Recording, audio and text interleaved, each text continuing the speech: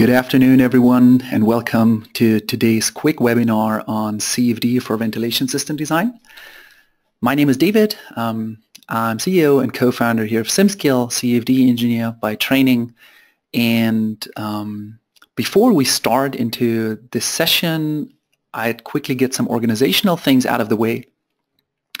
We're using GoToWebinar to stream this session today, and it has a feature where you can ask questions.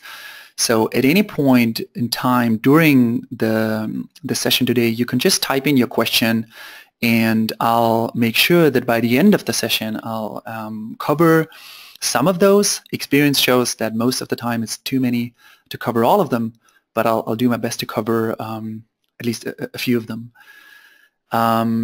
We also do record this webinar, so you should get an email in the next 24 hours with that recording that you can review parts of it or send it to colleagues if you like to do so.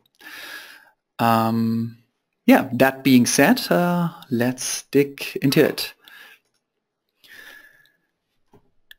The session today was motivated by us seeing many customers, lots of interest in the design or in the usage of CFD for the design of such ventilation systems. So a quick note on why you should care at all about CFD in the design of such ventilation systems.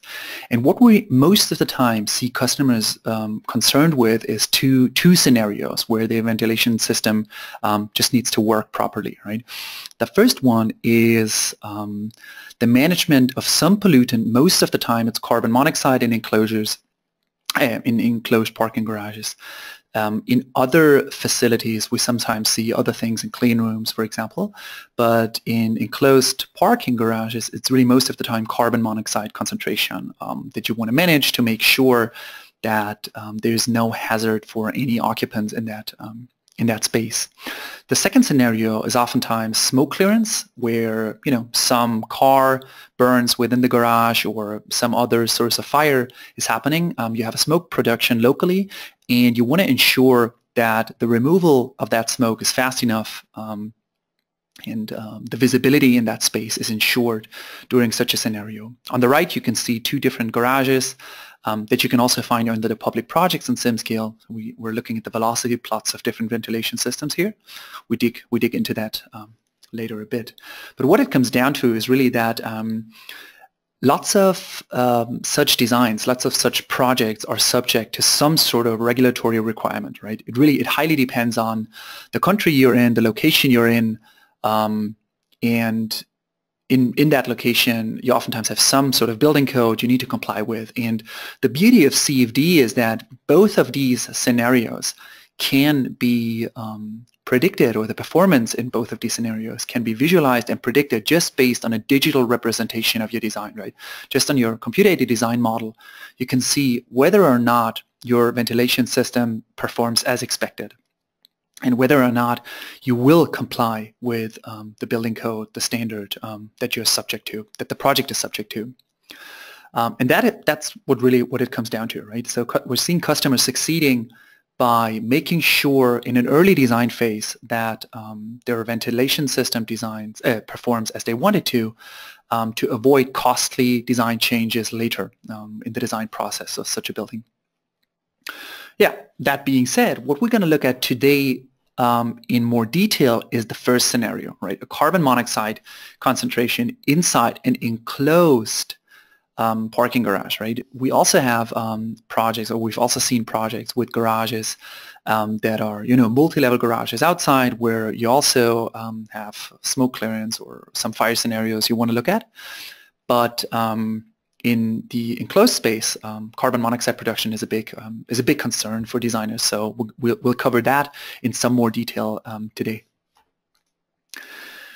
Quick look at carbon monoxide levels. This is a little excerpt from an Oshray paper. On the right, you can see just a rough overview of a couple of standards, couple of building codes, where you can see what regulatory requirements exist.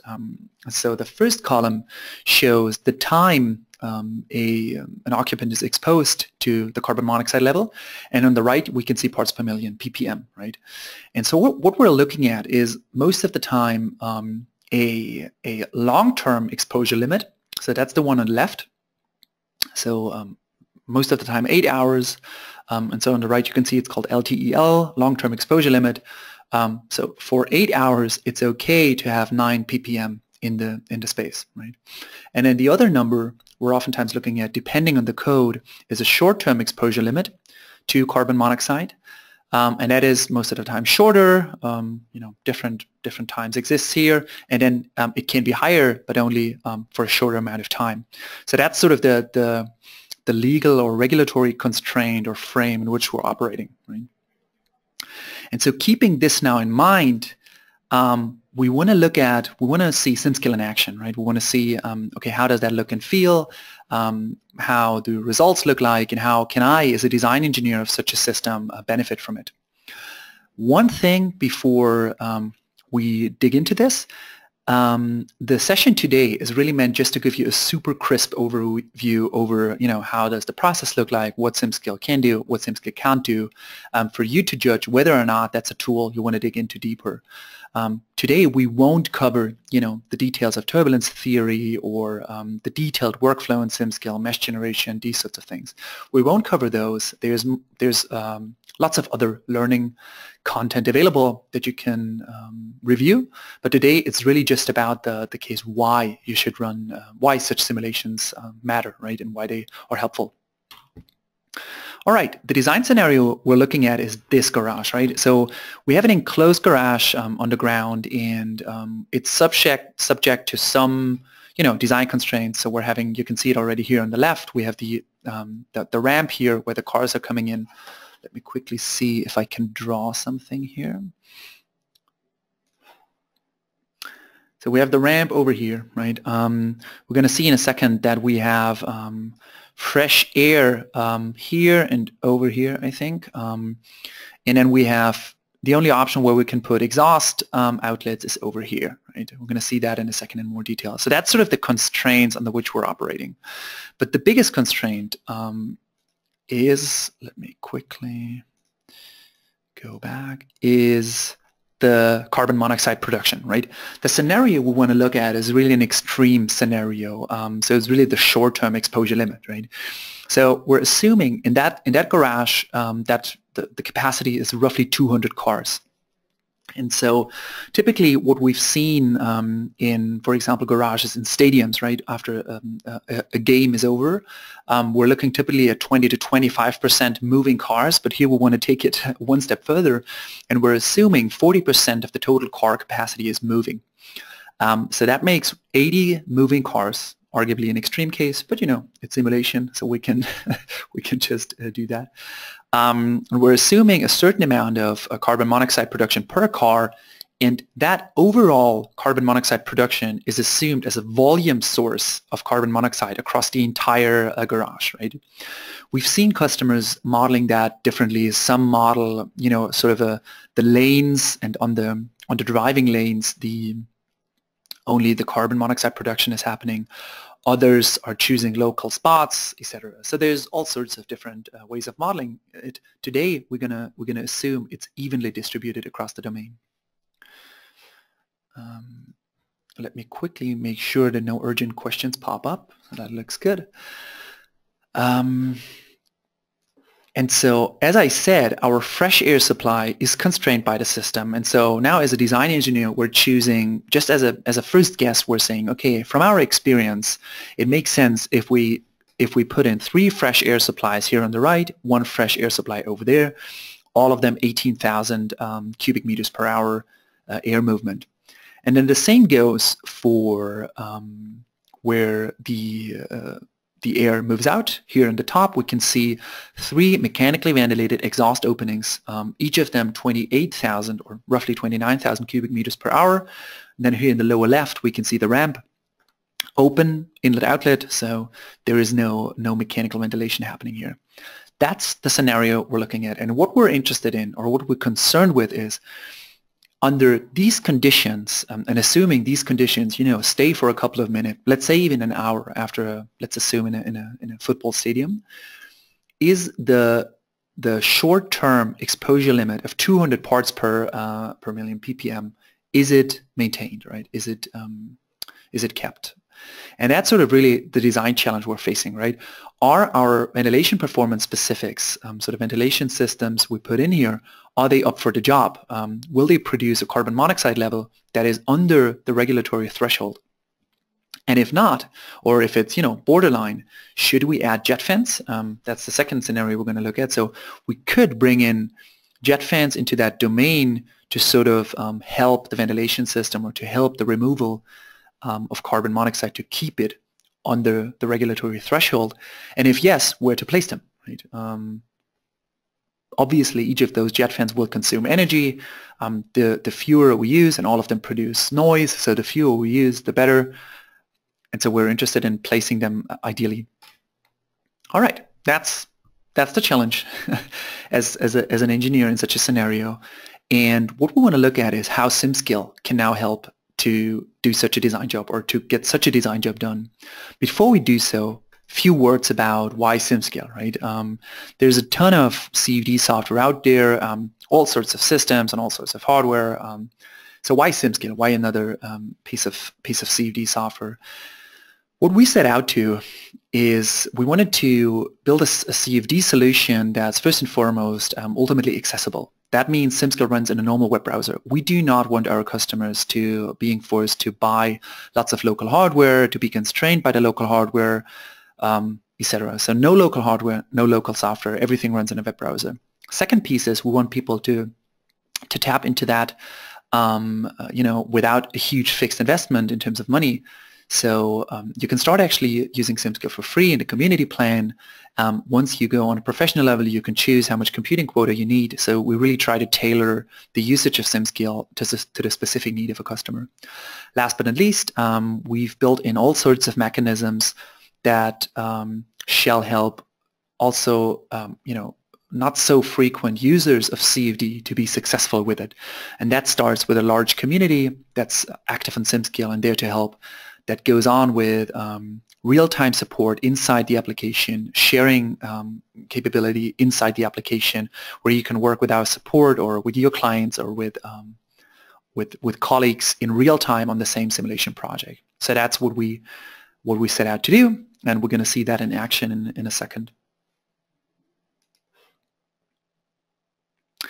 Here's a rough overview over the workflow. We're going to see that in action in a second, but the workflow all the time looks very similar, right? You open up a web browser, you bring in your CAD model, where our customer base is using all sorts of CAD model. We first and foremost support general exchange formats in terms of CAD data, STEP, IGES, STL, and the likes.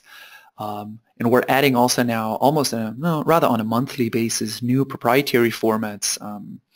We just recently supported SolidWorks, Autodesk Inventor, and there's more formats on the horizon, particularly also for the AEC space that we'll release shortly.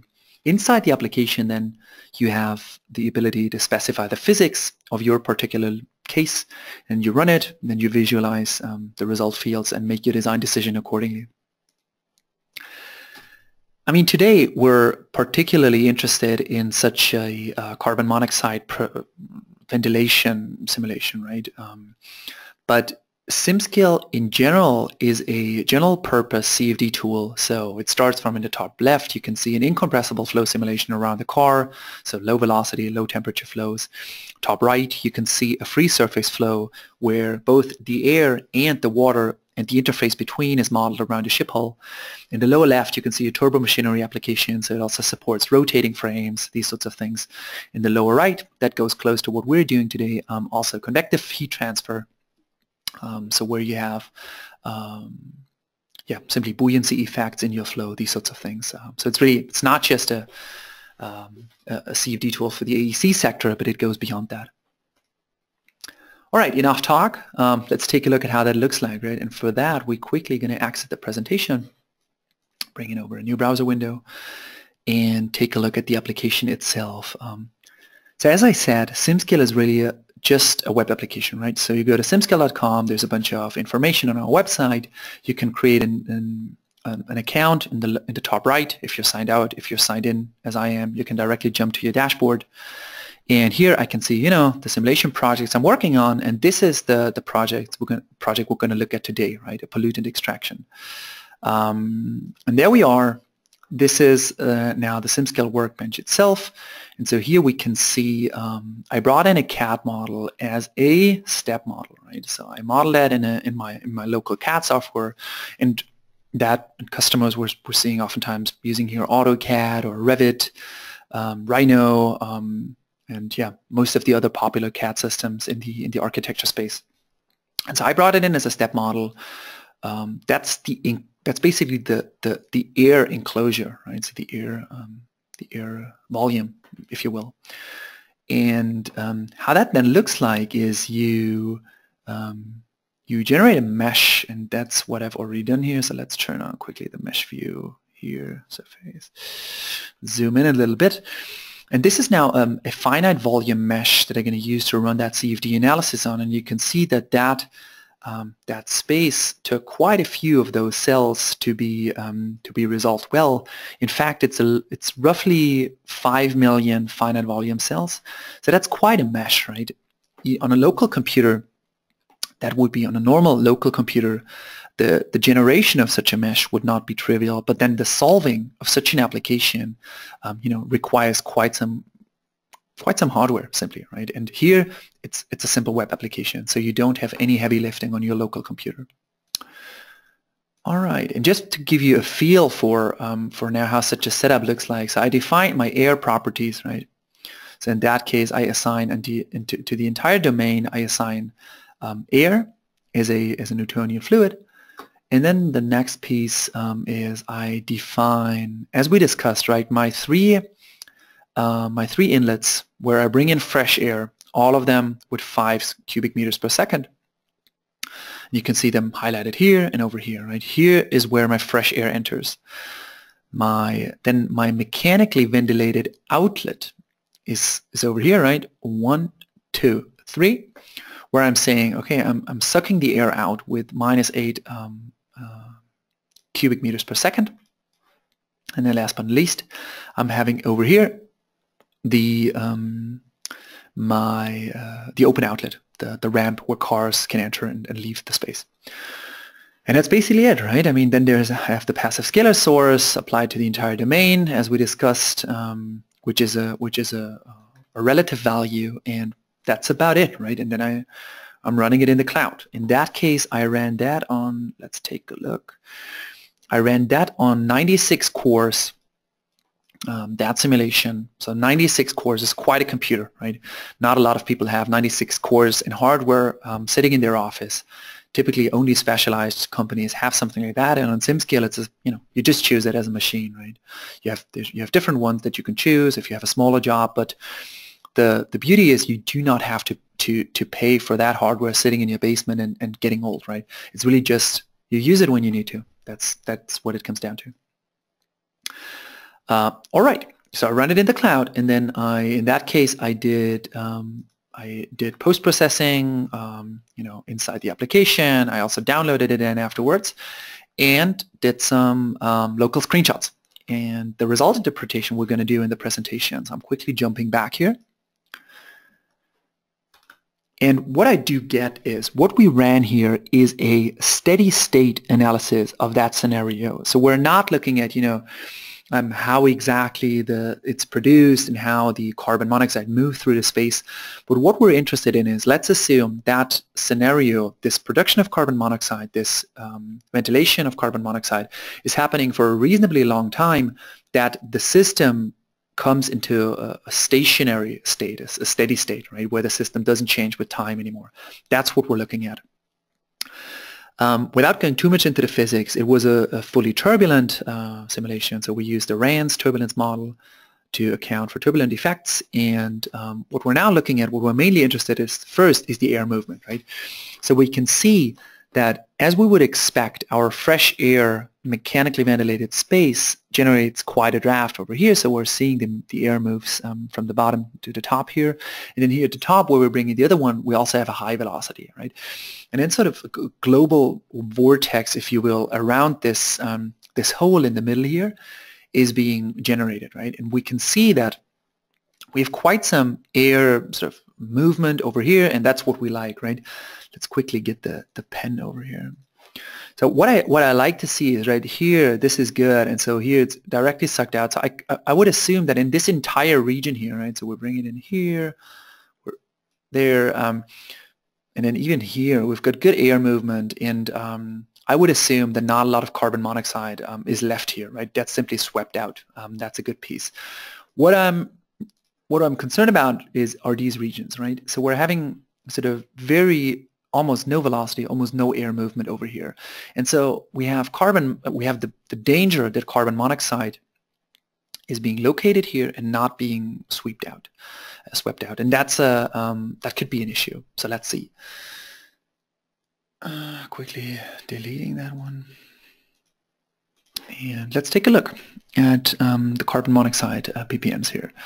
So we can see this is now ppm, and we're going up to, I think it's 163 in that region. So that's like as we would have expected on those areas, right? No carbon monoxide is left, everything is swept out. But in those regions where we didn't have a lot of air movement, this is something we might take care of, right? Or that's concerning. Let me put it that way. What we said, keep in mind, we said 200 parts per million in a 200 ppm in a sort of short amount of time, right? So we're actually kind of good, right? But for the sake of this demonstration, we're saying, okay, that's too risky, so we want to be sure that that we're meeting that requirement. So it's for us too risky, so we want to get that down, right? So what are our options? Quickly revisiting that, right? I mean, now the two fields side by side, so I can see clearly where I have these low velocities, I can see that carbon monoxide is being sort of located, and where it's able to accumulate and then to concentrate higher. That's a danger. So we want to get rid of that. And that's what we're going to do. And so there's different systems. We could now think about ducting, etc. For the sake of this session today, what we're interested in is jet fans, right? So what we're going to do is we want to place jet fans. So and looking at this chart or at this visualization of the velocity field, what I want to do is over here I have a large low velocity field, not a lot of air movement. So I want to make sure that I have enough jet fans over here that produce another air movement towards the exhaust openings on the right. Same goes over here. I'm thinking about the same direction because I want to bring this air, also I want to connect it to that stream, also bring it over here, last piece in the lower left, right? That's sort of the guidance. I mean, arguably that's not an optimization, right? I don't have now a software sort of producing the ideal location for the parking, for the jet fans, but it gives me a guidance where I as a designer should place the jet fans. And this is what I decided to do. I'm placing 6 jet fans with a particular performance in these areas, right? Keep in mind we had this big low velocity area over here. I want to make sure that the air from the top left here is also brought over to the exhaust openings, and the same in the lower right. And that's what we're going to do, right? So what we did in the preparation of this webinar is simply running the exact same simulation with the difference of having these 6 jet fans being modeled in there. And that's what it looks like, right? So that's a cut section through the parking garage with the jet fans on the height of the jet fans, so 2.8 meters in that case, to just see the effect of these jet fans, right? And so I can see clearly where they are located. Again, let's quickly highlight that one. So I'm bringing this out of that area over here. I'm bringing it over here. And the important piece is here. Right? We could even discuss if we shouldn't place these jet fans a little bit more to the left, right? But again, I mean, that's just one iteration. Quickly erase that. And as an effect, this is now the same color scale for carbon monoxide ppm than we used before. So we can see none of the areas has this red north of 160 ppm carbon monoxide concentration left. We only are in the green level, so we're somewhere at 80. I think the max is, we're going to look at it later, I think something like 76 or something like that. So these jet fans significantly improve the situation, right? We could now still, you know, go back and say, hey, why don't we like bring this one jet fan a bit more down? But for the sake of demonstration, I think I think the point should be clear. Again, a side-by-side comparison, velocity field and carbon monoxide concentration. We can see we reduce these areas with high carbon monoxide concentration just as we would have expected. So that's a good piece. Now let's really look at this side by side. These are, so on the left design one, the initial one, on the right with jet fans, right? Now with a higher velocity scale. And we can see that again, the area of low velocity is completely erased, right? Looking at this now, I think in a third iteration, I would move these jet fans, these two, still a little bit to the left, but that's, again, would be a third iteration. But we can see that we have good movement now everywhere. Then a side-by-side comparison of these guys, right? We saw them before, and you can see the values now on the bottom. So from 164 ppm, we brought it down to roughly 74. Right? And now visualized differently, that's now on a log scale on 1.8 meters. On left to the right, again, we can see the red areas vanish, so we're better off. And this is a visualization where we're looking at 60 ppm. You could also now change that to say, okay, hey, I want a scenario where I'm getting below 50 or 40, so that's up to you, but we can see none of the areas are significantly north of 60 ppm after we brought in the jet fans. Let's put a number on this. 55% with the jet fans, and in that case, again, we could look at, you know, we introduced energy consumption. We would need to look at the job specifics. Does that make sense? I'm not saying that we should always add jet fans or something. I think the beauty of this is that we can make informed design decisions based on a CAD design. You bring in a CAD design, and you can see how your ventilation system design will perform. Let's wrap this up. At this point, I almost could stick to the 20 minutes, not entirely, but almost.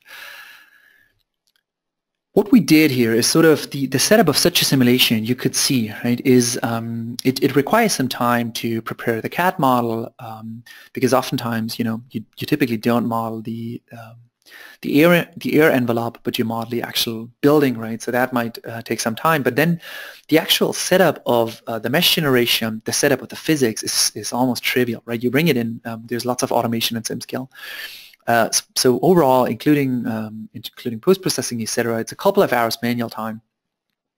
Thanks to 96 core machine that handles a 5 million mesh with ease, it was just around 8 hours computing time.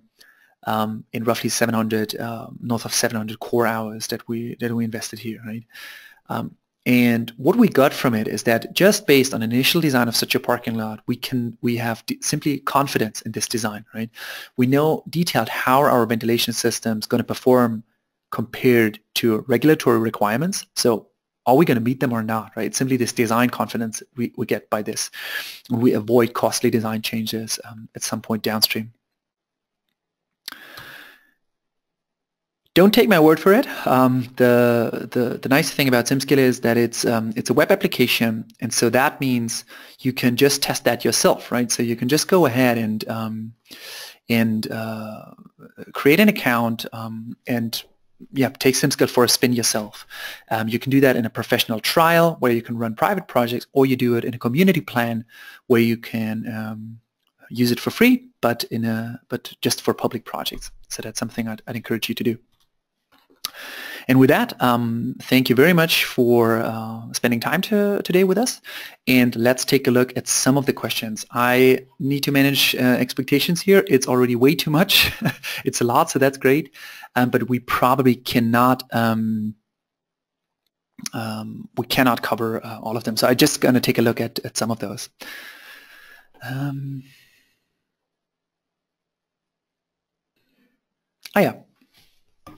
Okay, I'll try to cover just a few.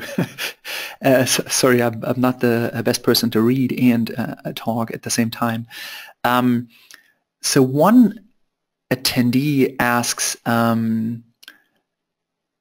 how do you give estimation of the initial carbon monoxide concentration?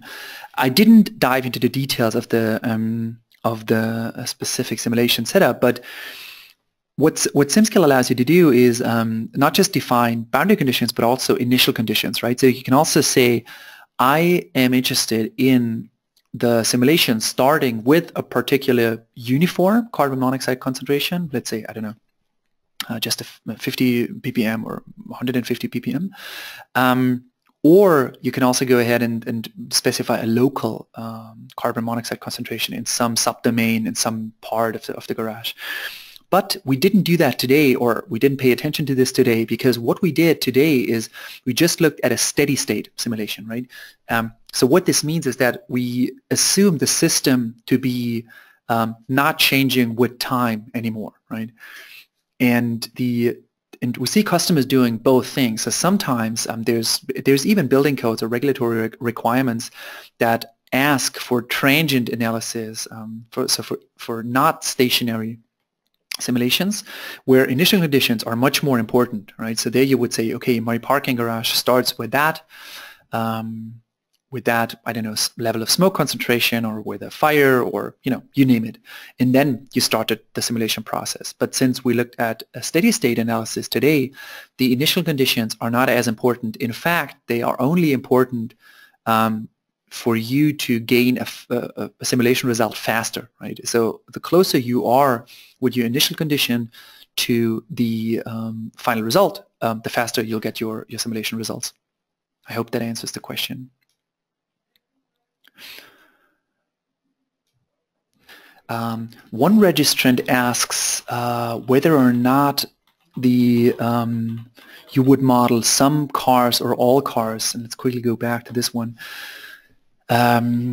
So should we model just a subset of cars, all cars, or no cars? And I'm afraid I need to give the general engineering answer on this that goes, it depends, right? So what we see customers doing is it really depends on the code you want to comply with, or if it's maybe sometimes it's also done for optimization purposes, because people want to optimize some sort of, you know, a clean room, or in that case the smoke extraction. I think it's really an engineering judgment whether or not the cars are important for the air movement or not. I mean, in this case, I just flipped back to that slide to show you here. I mean, the cars were modeled with a significant detail, I would say. We also see that being done both more sophisticated and less sophisticated. We've seen all sorts of models, and ultimately it comes down to, I mean, the more you include in your simulation, the more accurate it'll be, but it's obviously a trade-off with your computational requirements, right? So it's going to take longer to run that simulation. And it really depends on the project, so I'm afraid I cannot give a general answer to that.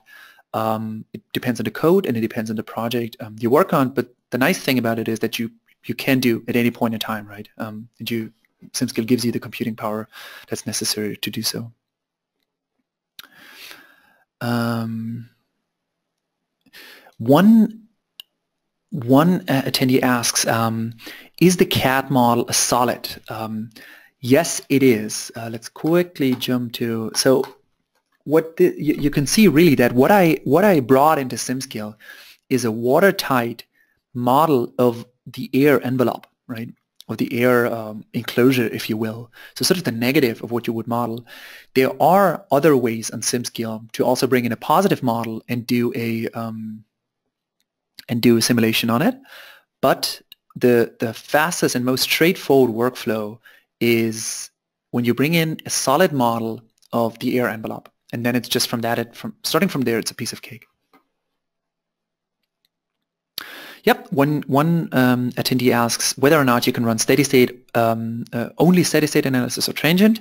I think I touched it before quickly. You can run both, and in fact, I think the one of the big advantages of SimScale is that typically transient analysis are so costly that oftentimes you don't have the local computing power to support them, right, to simply run them. Because even if you have, it blocks the computer and other colleagues actually want to use it, etc., etc. And in SimScale, you just, kick it off, you close your browser, you go home, and you can even check it on your iPad then at home what's happening, because the heavy lifting is done elsewhere. So yes, you can run transient analysis. One registrant asks how our service scales with the computing power. Try to be crisp here. Fundamentally, we try to provide the customer with what makes sense to him, right? So we've got customers. Today we just looked at the CFD, at the flow simulations capabilities we provide at SimScale, right? But in fact, you can also run FEA analysis on SimScale, so structural mechanics simulations. And in there, particularly the simple things such as linear elasticity analysis, etc., they require very little computing time, right? And so these are this is the one end of the scale of customers we're having that, are running linear elastic simulations that really don't need a lot of computing power. And on the very other end, we're having, what we looked at today is not even the other end, but we've got customers that are running transient multi-phase flow simulations that require, tens of thousands of core hours per simulation. And we always try to provide the customer with a package that makes sense. So obviously the more computing power a customer needs, the lower is the price per unit of computing time. And the other scenario is we don't want the customer, to purchase computing power he ultimately doesn't need, right? So we always try to fit the package the customer takes to his specific needs. And the fundamental mechanism is that there's a subscription, like an annual subscription, that covers the support cost, access to the software, all data management, these sorts of things. And then there's the computing power where you can decide how much you need. All right, let's do two more questions. We're really running over time here. One registrant asks, is it only carbon monoxide that we can model, or are there other gases or species we can model? I think there would be a longer. So there's many different analysis types on SimScale, but what we did today is we used a passive scalar approach to model that analysis, right? And that means that the species, carbon monoxide, or you name it, behaves physically very similar to air, right? Or to the gas in which it's being transported. And then there's diffusion, there's a diffusive transport and a convective transport happening to that passive species. But so whenever you can make the assumption that your species whose transport you want to model or who you want to simulate behaves physically similar to air, then you can use that approach. If this is not the case, let's say you have particles, that have a weight, or you name it, then you would need another analysis type. All right, and then last question that I hope it's fine. I couldn't cover all of them, but I just would cover this last question. And to everyone where I couldn't now answer the question, my email address is in the details of this webinar that has been sent to you, or also the you can find contact information on simscale.com. So make sure to reach out. Would love to talk and sort of look at your particular interest. The last question is if the compute power is priced per core hour, and the short answer is yes. We try to make this in a way where the customer really, he just pays for the computing time he needs. And there's a model we use to do that, and we're happy to to talk more details on the phone. Where we try to fit again this package to the customer's needs, where he doesn't buy tens of thousands of core hours he ultimately doesn't need, but just the packages he needs. So yes, ultimately the price comes down to the core hour. Exactly. All right, and And so with that, I'll wrap up this session for today. We've got lots of other demos coming up, webinars coming up, where we cover similar applications, and there's lots of learning content on simscale.com. So I'd love to see you in the community to to talk about your particular project. And with that, again, thank you very much for spending time with us today, and have a great day. Bye-bye.